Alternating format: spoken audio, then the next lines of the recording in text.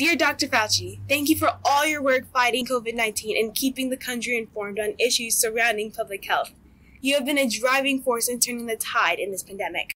We are a group of students from Big Picture learning schools around the world who, for the past year, have been working with the American College of Lifestyle Medicine to make changes in our lives, schools, and communities around the 6 measures that can prevent chronic health conditions. The measures include eating a more plant-based diet, increasing exercise, getting enough sleep, nurturing healthy relationships, avoiding harmful substances, and mitigating stress.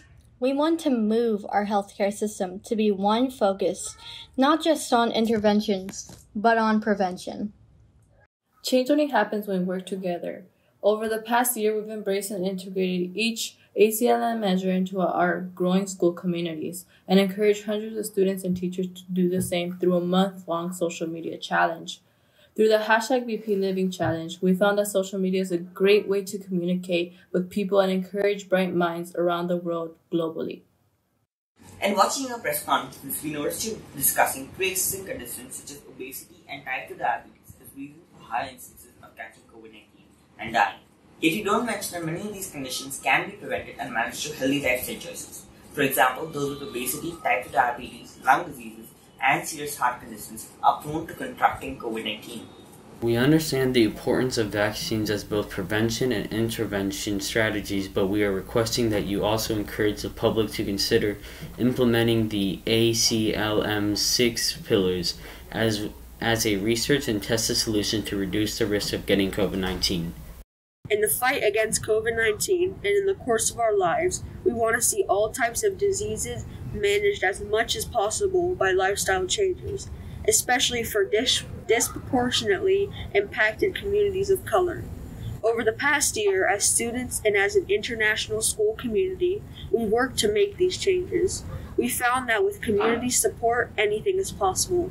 Let's be that community. As teenagers, we can be more mature than what people usually think and come up with ideas to improve everyone's lives. We care about the world and what happens to it.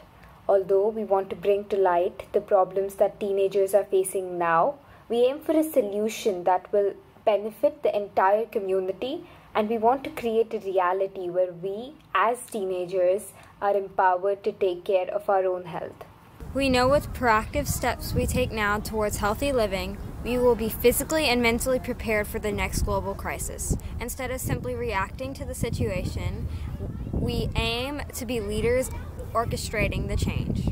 Dr. Fauci, please join us on this mission to improve our communities through lifestyle changes.